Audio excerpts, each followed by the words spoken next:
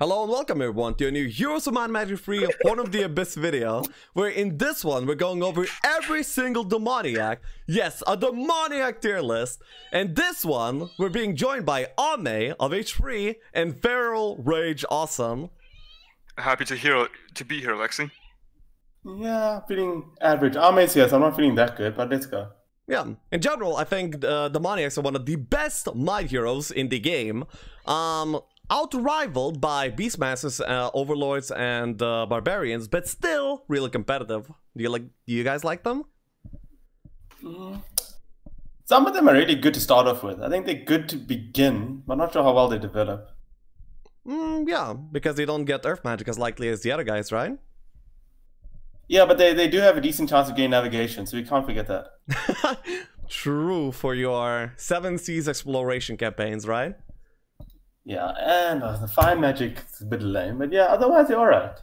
Okay, then let's start off with Cal. This guy is the archery scouting dude that ends up having 3 stacks of Gogs immediately into the game. He's usually your go-to choice when actually playing this faction, and he can develop into a good main. Do you guys like him? Just because he starts off with that many Gogs, he's always going to be good. Doesn't matter what he develops into. He's always your go-to. But I feel like the archery is the only good thing about him. Kind of useless. He'll make a decent side hero later on. Yeah, because he's likely to roll into logistics, so he doesn't develop like that badly. And even as a pure might dude, he's usually decent. I would put him at about 8 tier. What do you guys think? I don't know if there is the demoniac that should be an S tier at all. So 8 tier is like the highest it can be. So I don't know. Well, I'll say closer to B than A. I would say. Yeah, Lexi. Yeah, I gotta say, if we're thinking about like a whole game type of a thing, like if it's not just for the Inferno Town, then I think it's not going to be any higher than A. Okay, so you say that his army does not carry him to 8 there? I mean, if you're playing Rampart, will you ever main him? Or if you're playing Dungeon or anything? I recently had a good castle game on him. Oh, that's Castle. Yeah, who cares, man? You can. Okay, I agree. We can put him in beat there. Next up is Fiona. I really love this hero. Yeah. She's the only hero in the game to start immediately with advanced offense. Whenever you buy her, your map actually lights the hell up. And you mean advanced scouting, right? Yeah, and 1k experience is gonna net you 100% expert scouting. I feel like that is actually notoriously good on a side hero, and she can even develop into a pretty decent main hero. Yeah, see, I immediately think she's amazing, especially because 100% of the games I play are 1 hero JO, and scouting is ridiculously good. She's a walking Redwood Observatory, so I think she's amazing. Like, one of the best heroes in this list by far. I actually would put her at 8 there. Yeah, I would actually put her above Cal as well. Yeah. I would put an argument for her to be S tier just because of the scouting. Nah, I would say 8 there. Next up is Ignatius, the tactics and interference dude. In Shadow of Death, he was actually in the Resistance, but Resistance was changed into interference, and now we have him as the interference dude.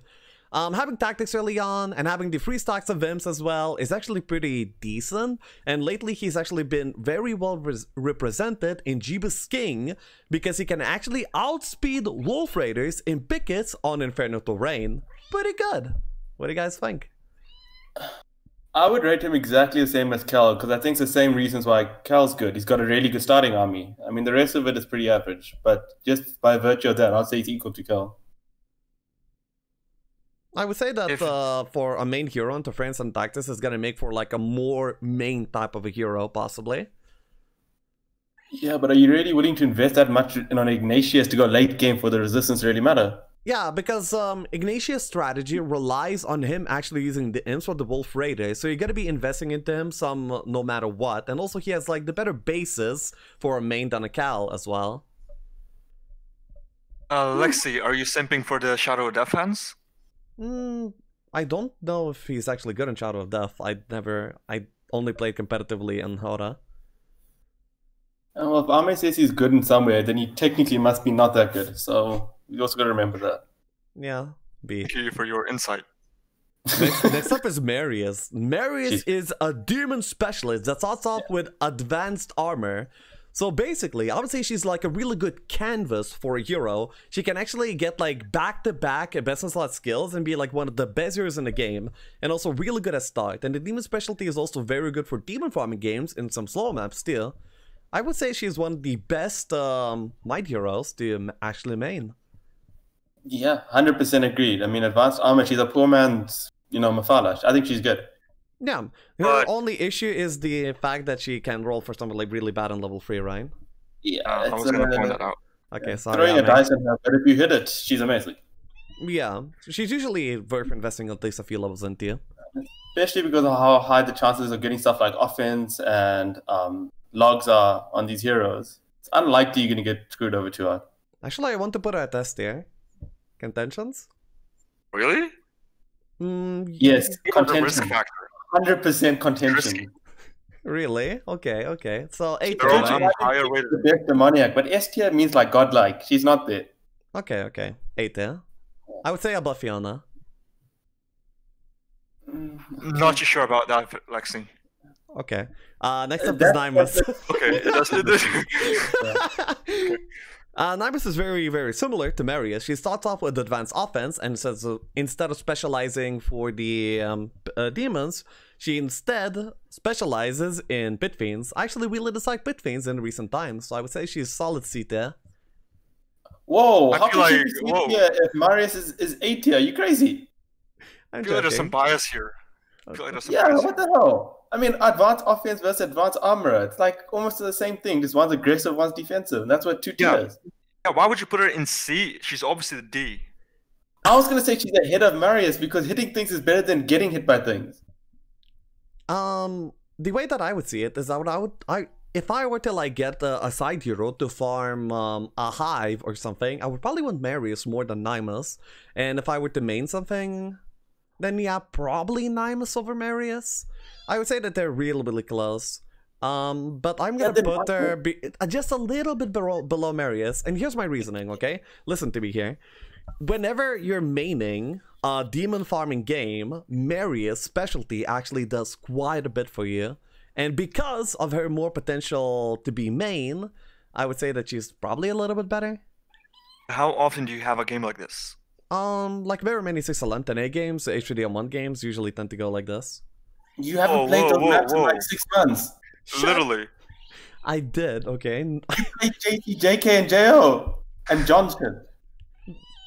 But what I do, I do respect Wait. Marius. Is this like 2023 plans? What are we talking about here?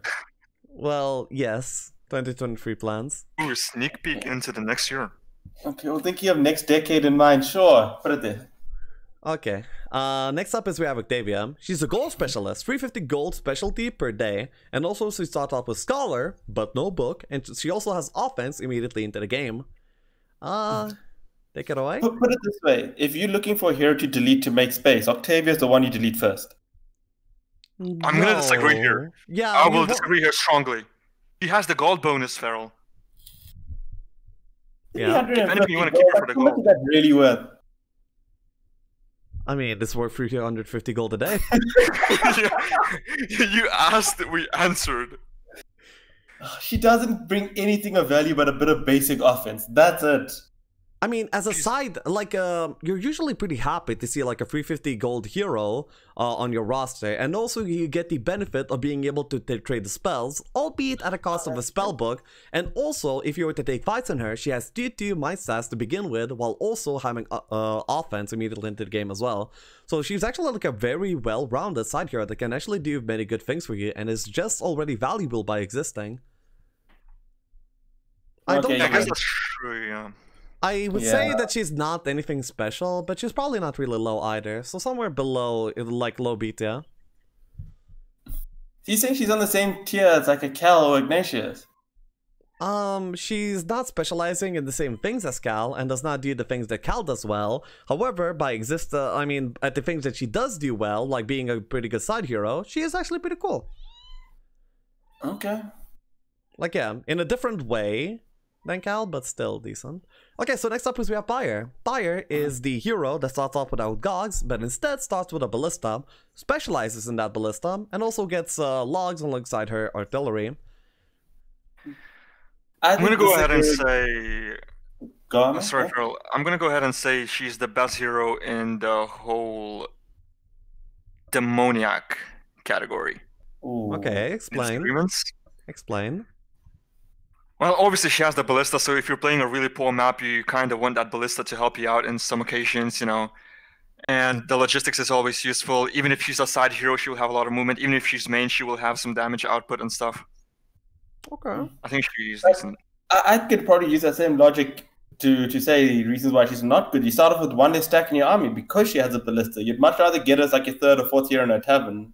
Yeah. And you would never like choose her to start with. So I think just by that virtue, she's not S tier. Yeah. Because the S tier then heroes, again, you want to yeah, be choosing these heroes. She's really, really good in scenarios where you're like pretty poor and limping in the start of the game, and that. But then again, she's gonna make sure you're limping so you can use her. Yeah, but I mean, she does Then start again- some with logs, and artillery specialist on a ballista hero is good. But I think this is how it is. Back on Shadow of Death days, when you were actually not guaranteed army on your hero, she actually used to be really good and consistent, and also before the logistics was nerfed as well. In Shadow of Death, she was actually like pretty godly, but in Horn the Abyss, she actually fell out of favor pretty dramatically. So I would actually But put her taking C into there. perspective, D. Did you just say D? I said C. Still, you gotta consider the fact that you could be playing her like on tower or something. But I She wouldn't has a main her in tower. yeah, The side hero. As a Man, side Yeah, ballista. maining him as Yeah, a the side ballista. hero? If the have to main ballista, her. if the ballista was already good enough thing, then Gerwolf would be good, but he's not. Yeah, I mean, the fact that she has a ballista is great to take it away and put it on your main, not to use it on her. That's what I mean. That's what I mean. Yeah, but the thing is that she takes away one of the critical stacks of Inferno faction. You can't really lose the Gogs. Meanwhile, Gerwolf is actually better because you're not really that worried about losing Lissaman, but you are definitely really worried about losing Gogs. Yeah, I mean, think about it. Just say you start off with Kel, and the first hero in your tavern is a pyre. You're not happy. Yeah. Okay, guys, I will settle for B tier. Okay, C tier it is. B tier. There we Next go. up is we have the Rashka. Rashka is a hero that's actually really, really weird, okay? He has Wisdom and Scholar, a full mage setup, but despite this, he has the stat line of a might hero, and of course, doesn't have a book. He usually debates people to actually transfer spells without a book, and whenever that happens, you hit yourself. He's like, oh no, he's not a heretic! Yeah, that kind of thing. Just a quick question, Mr. Streamer. Are you speaking out of experience? Yes. Okay, take it away. I think this is the easiest FT I've ever seen. Not really have much to add there. Yep, this guy doesn't do anything. He's not a mate, he's not a side hero, he's not a main hero, he does nothing. He's horrible. Sorry, it's a Yeah. mistake. 100%. Yeah. I don't see the F tier. Where's the F tier? That's reserved only for you. That's reasonable. That's reasonable. Next up is Zeron. Zeron is the double specialist. He's not available usually. However, he is a campaign hero that can be enabled in certain templates. MKC had some templates that actually allowed him to be there. He has leadership and tactics. I would say that leadership is kind of out of flavor for Inferno.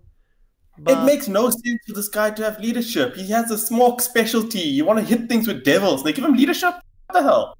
I mean, it's kind of smart because, you know, whenever you hit things, hitting things another time is like pretty smart, right? Yeah, 8%, come on.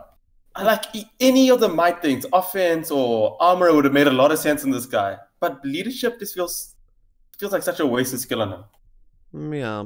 Anyway. I'm about to blow your mind. Yeah? Let me tell you this. Imagine you're playing some roleplay, you know, you're playing some Inferno against some castle action, you know, and you're playing Zeron, and all of a sudden you have some Archdevils. Oh, look, your opponent has some Archangels. You need Guess to what? stop talking You right matched now. speed 18 against speed 18. This is a bad example. Archangels You have bring the back same speed as PTSD from me. Archangels. I actually do think that the specialty is pretty relevant if you're maining a double boss tag. The specialty actually gives you flat damage, which is very, very valuable, I think. So, What yeah. is the specialty? It gives you +1 speed and actually flat damage, which, you know, scales really well with your attack bonuses and everything. A very, Oh, very... Are you sure about that? Just looked it up. So they get +4 attack, 2 defense, and 1 speed. Are you sure they get the flat damage? Okay. I might be wrong. Yeah, actually, you're right. You're right. I mistook them for something else. Oh yeah, Behemoth. Solid roleplay potential. Not a really good hero. I would say he's decent. Like leadership and tactics are both like tier 1 skills on a pretty decent hero that rolls up for like decently good skills. Demoniac's almost always rolls offense and logs. You have logs, offense, tactics, leadership. That's a good hero. If you roll logs and offense, yes. They're like super likely to do so as a demoniac. I think your cat is disagreeing, mate. But then that same logic applies to every single hero on this list.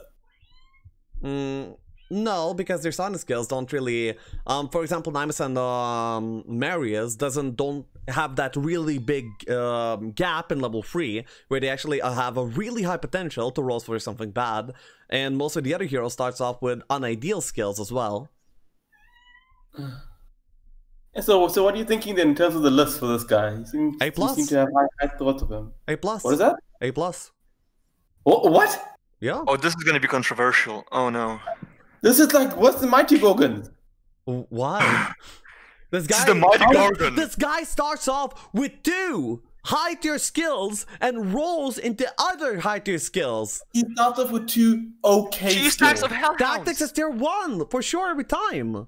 Yeah, and leadership is it? Leadership tier 2. Yeah, tier 1 and tier 2. Who does better in the demoniac list? Lexi, you said you don't like Pyre. She doesn't start with Gogs. Xeron also doesn't start with Gogs. Oh wait, what does he start with? 2 stacks of Hellhounds, I believe. And according to your list, correctly, Hellhounds are not the highest rated tier units on your list. So by that logic... Okay. So what are you guys thinking? I was honestly going to say C, but I think I'm going to be outvoted here. I think it's C as well, to be honest. Okay, you guys suck at the video game. Justice for the co-streamers. Okay guys, thank you for watching this tier list. I hope you guys enjoyed. Check me out live on Twitch. I stream almost every single day. And thank you to the folk that actually joined me on this tier list. You guys did your best. You disagreed with every point I made. I would say you're welcome, but I have regrets now. Okay. You'll be coming back for the next one, right? Definitely. Doubt it. I mean, yeah, of course. Ciao, ciao.